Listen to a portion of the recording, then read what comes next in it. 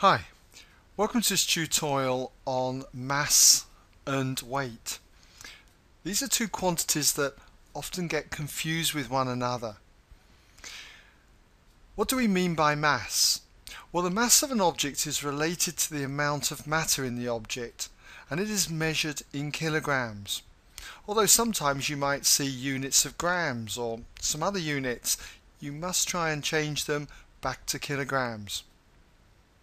Now when it comes to the weight of an object, the weight of an object is the force acting on it due to the gravitational field that the object is in. Now let me explain what we mean by this gravitational field that the object is in. If we take the Earth and we take an object close to the surface of the Earth, you'd find that it would drop towards the Earth with an acceleration, a constant acceleration. That constant acceleration, often called g, the acceleration due to gravity, turns out to be 9.8 meters per second. It acts towards the surface of the Earth. And it doesn't matter where you are on the surface, that acceleration due to gravity will always act towards the surface. And it generally is 9.8 meters per second wherever you are on this surface. However, if you were to go to, say, the moon, the gravitational field round the moon is different to that round the Earth. It's because this is a smaller mass than that of the Earth. It turns out that if you were to drop an object close to the surface of the moon, the acceleration towards the surface, g in this case, is about 1.6 meters per second. And again, it doesn't matter where you are on the surface, it's always going to be 1.6 meters per second. Now when it comes to weight, weight is measured in newtons, assuming that your mass is in kilograms and your acceleration due to gravity is measured in meters per second. We often say that weight is equal to mg. So what does this mean? Well, if we took a person whose mass, say, was, let's say 80 kilograms.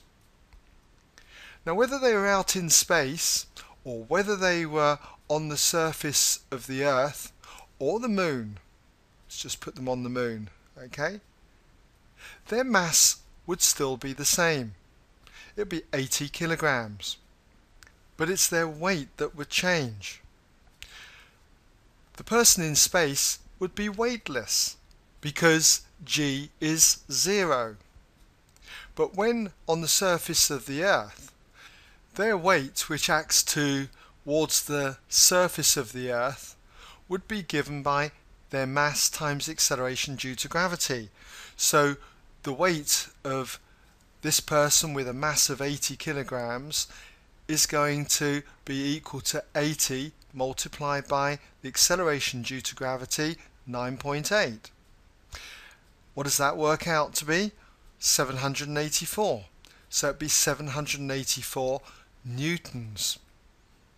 Whereas on the moon, the weight acting towards the surface would be W given by their mass 80 multiplied by their acceleration due to gravity of 1.6 meters per second. And if you work that out, that comes out to 128 newtons. So the weight of someone on the moon is about 1/6 the weight of somebody on the Earth. Yet their mass is exactly the same. Now suppose I had this question. The mass of a stone is 58 grams. Don't confuse this g with the g that we're using over here. Find the weight on Earth. Well, we've got to be very careful with something like this because first of all, the mass is given in grams, 58 grams, and we need to change it into kilograms. Well, obviously we know that there's 1,000 grams make a kilogram, so in kilograms this is going to be 0.058 kilograms.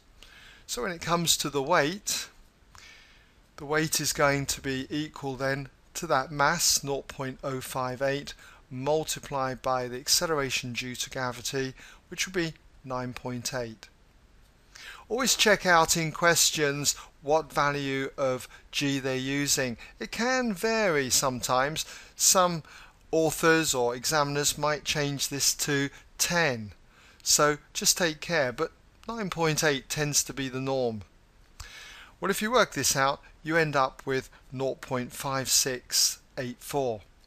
And if we say round that to two significant figures, that's going to be 0.57. Don't forget the units, newtons, to two significant figures. Okay, well, I hope that's given you some idea of what we mean by mass and weight, and how we can work out weight as given by the formula mg.